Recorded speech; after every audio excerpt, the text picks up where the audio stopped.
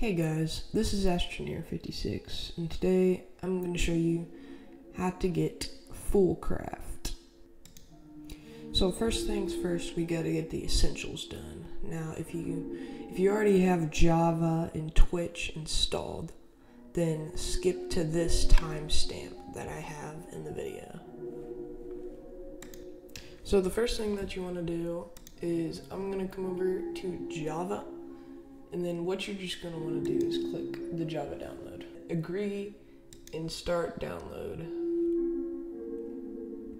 And it's going to start the download down here.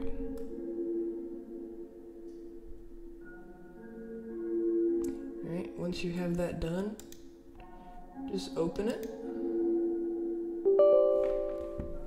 Click yes.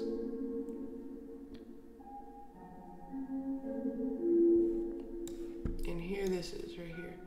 Just click install.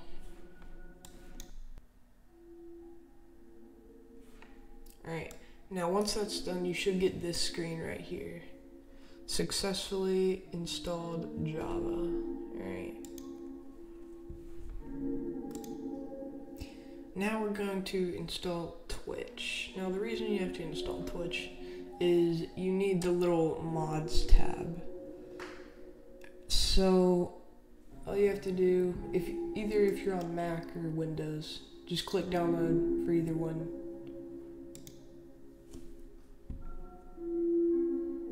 And once that's finished downloading, click open. And then come over here to the top and click mods. And if you don't already have Minecraft installed, it's gonna be kind of grayed out, but just click Minecraft. And once that's finished, click it. And I have 3 of these because I failed twice. So just go to browse mod packs, look up FoolCraft. Oh, okay, FoolCraft 3. That's what you want.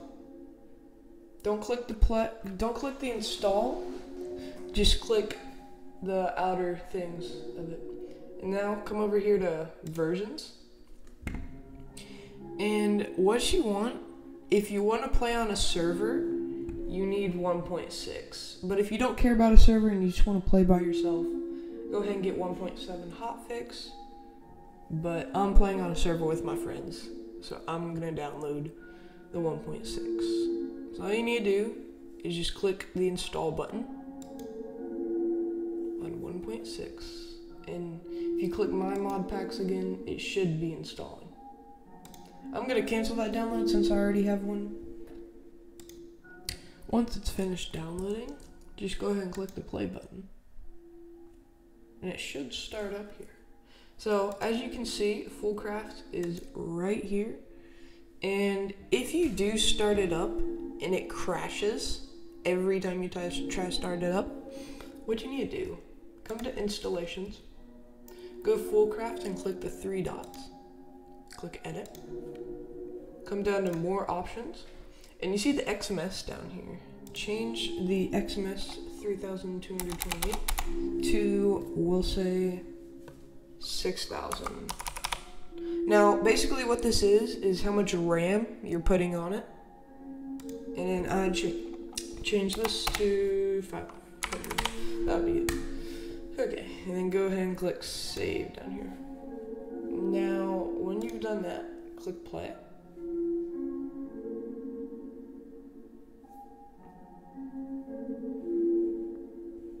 Alright.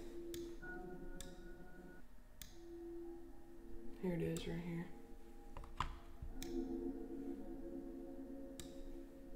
There.